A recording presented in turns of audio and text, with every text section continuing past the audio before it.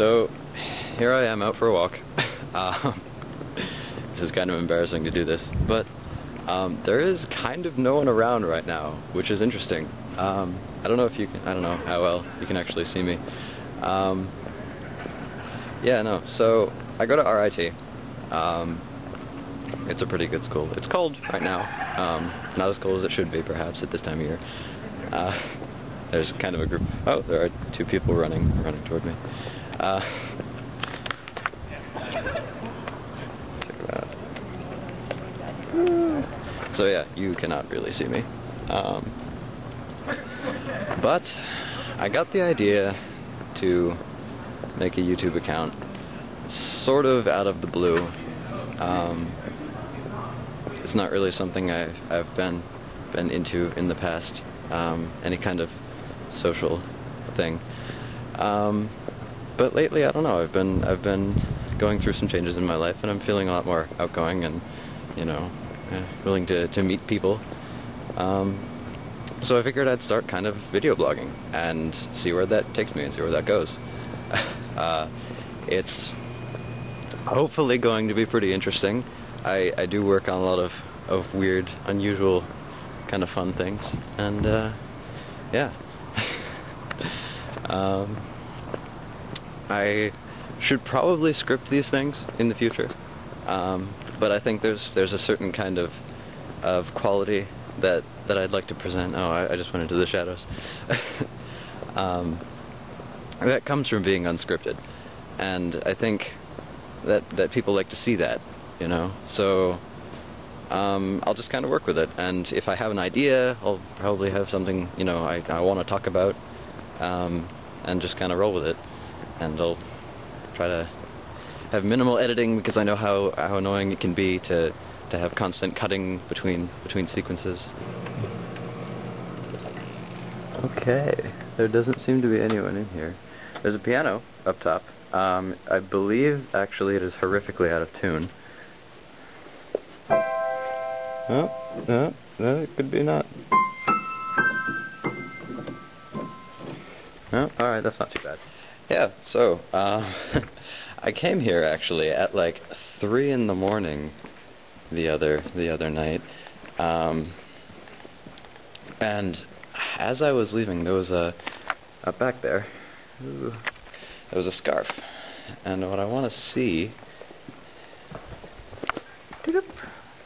okay, well, seems to have been taken care of.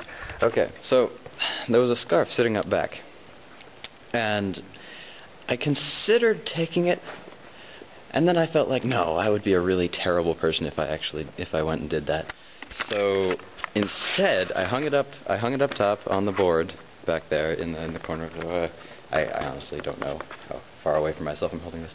Hung it up on the corner of the whiteboard, and on the whiteboard wrote this long, rambling treatise on how, you know, oh yeah, this is what I was doing here.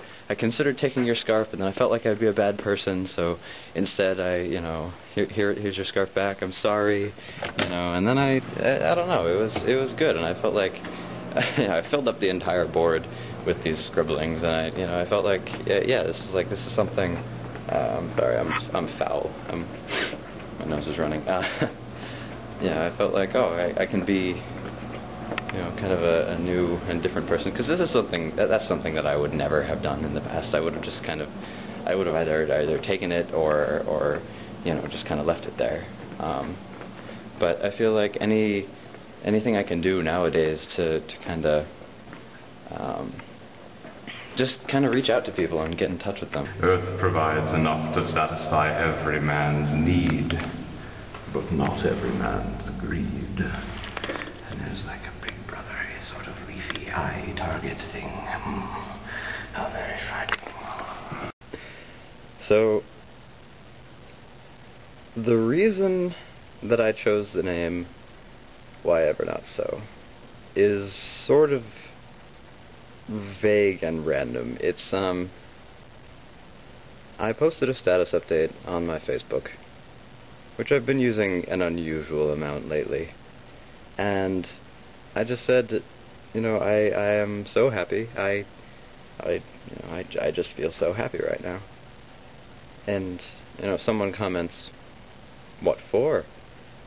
And, of course, I respond, "Why ever not?"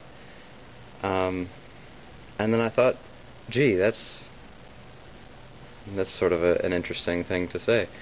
Why ever not? Why would you ever not feel happy? Why would you ever not feel, good about things? And why would you ever do things in your life that make you not feel good? And I realized, well, I have been realizing, that I have put myself through a lot of bullshit over the years. I'm not even that old. I'm 19 years old, okay? And the fact that I can say that I have gone through a lot of bullshit on my own, that is my own fault, is really very sad. So, yeah, in the past few weeks I've definitely turned around completely as a person. Pretty much. Yeah, so... and why ever not so is just it's just an effect of, I needed an extra word to tack on to the end there to make it less taken on Gmail and YouTube. Actually, the more you think about it, the less it means. But also, it's kind of nice. It's like, why would you ever not do something? So this is what video bloggers do. They blog on a video. It's kind of a weird format when you really think about it. Because a blog is basically just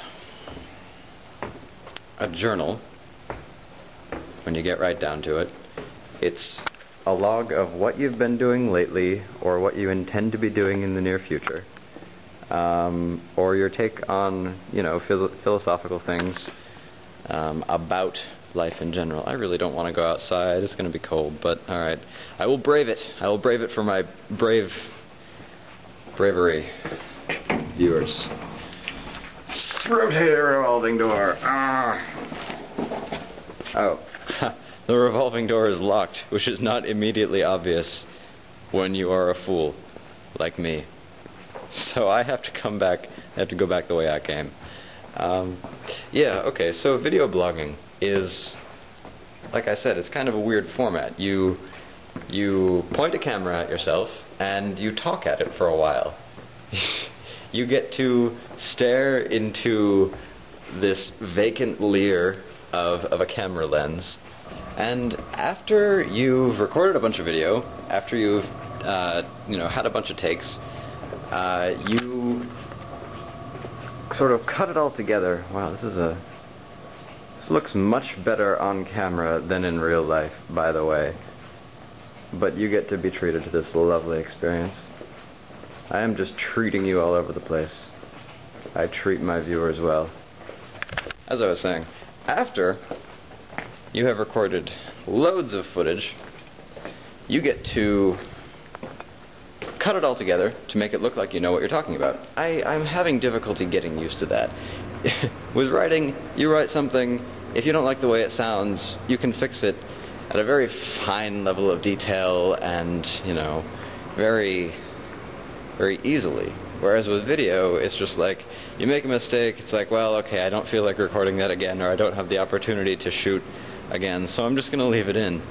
And I think that's what gives video blogging its charm, and it's the idiosyncrasies that come through of the person doing the blogging, and also the fact that when they hold their camera too low, as I've been doing, you get to look up their nose.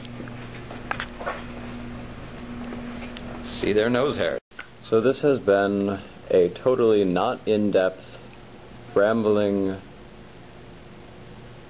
non-scripted view of what I sort of am like, and I hope you'll gain more of an impression, or a better impression, of me in the coming videos. Thanks for watching. I'm Why Ever Not So.